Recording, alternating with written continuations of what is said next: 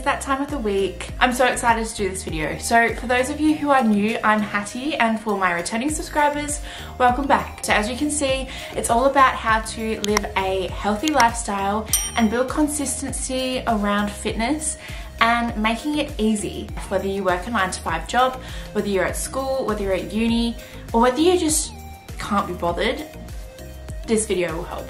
I'm going to start off this video with the main thing that you really need to sit back and think about, and that is your why. Why are you wanting to be physically active? What is your purpose behind your exercise? Something that gets people initially exercising is because they want to change how they look. And unfortunately, that is not a sustainable way to make exercise a long-lasting thing within your life.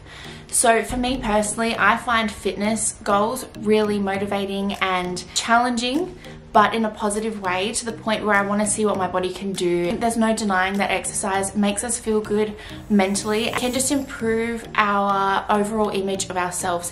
And trust me, when you become consistent, like, the visual side of things will just come with it. But you need to have a deeper internal motivator as to why you're wanting to exercise. Think about that, and now we can get into the fun part.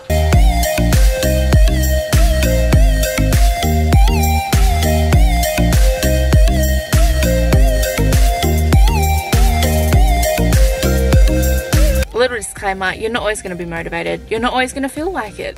And trust me, I know, I don't always feel like it. Mixing up the type of exercise that you do can keep it interesting. Our bodies like variety, our body likes change. Shock the body, as people like to say. Challenge yourself in ways that you haven't. I think it's really important to listen to your body as well. So if you're going through quite a stressful point in your life, it might be better to take the approach of yoga or Pilates. Like I said, it goes the same with our food. Like, we need to keep it as much variety as possible because that's how our body is going to thrive. And dependent on the type of fitness and exercise that you do, you're using different systems within the body, different muscles within the body, and we want to try and utilize as many different muscles as we can possible, because at the end of the day, that is going to improve our longevity and improve how we are in later life. So I'm gonna get a coffee and I can't wait. I'm so excited. I love coffee. It just brings me so much joy. Can I please just get an almond milk latte with honey and a mug, please? Sure. Awesome, thank you.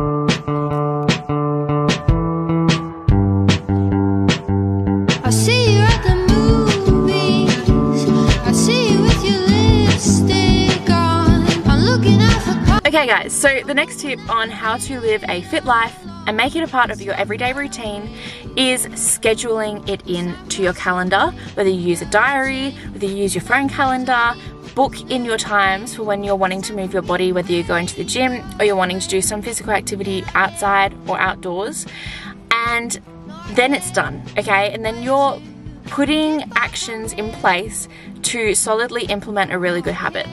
This, like I've just said, falls into you making it a habit. So making it a habit is the toughest part, and that initial stage of you implementing a new habit can be really difficult.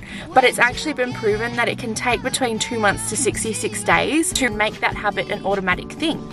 But this is just a rough estimate that I found in a journal article by James Clear called "How Long Does It Actually Take to Implement a Habit?" It's 100% okay to make mistakes. It's 100% okay to, as a lot of people say, fall off the bandwagon or fall off track.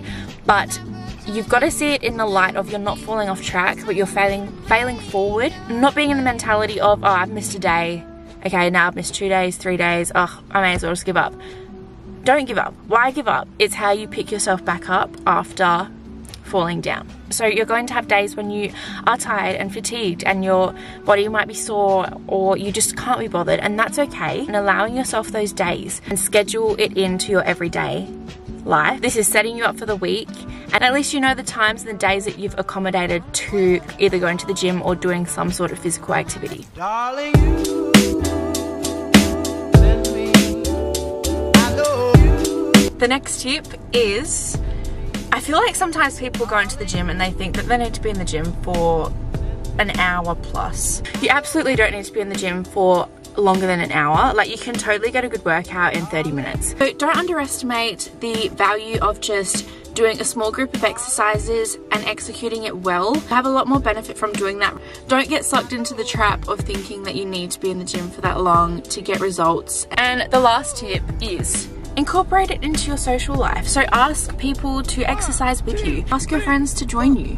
Ask your friends to go for a walk with you. Ask your friends to do a yoga class, Pilates class, a gym class, anything like that, because then at least you're kind of killing two birds with one stone, and you can socialize while exercising. Getting people to join in on the activity with you can be more motivating, and it can take the focus away from the time, so hopefully it will go a little bit quicker.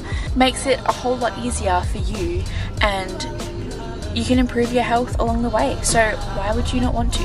But I don't always recommend relying on people to get you to the gym or getting you to exercise, because then you can become too reliant on other people and not actually, you know, be independent or do it by yourself. So I would always have a good balance. Don't always rely on others, but it's a really great way to incorporate a little bit of variety into your exercise regime and to just keep it interesting and fun.